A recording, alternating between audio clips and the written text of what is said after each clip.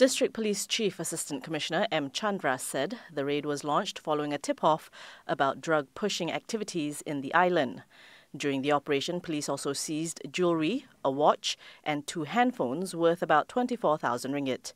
Initial investigations reveal the drugs were supplied to dealers who would pick it up and sell it to users in the island and the city.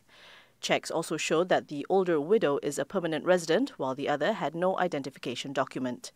Both single mothers, aged 26 and 36, were remanded till October 9th to facilitate investigations under the Dangerous Drugs Act, which carries a mandatory death penalty if convicted.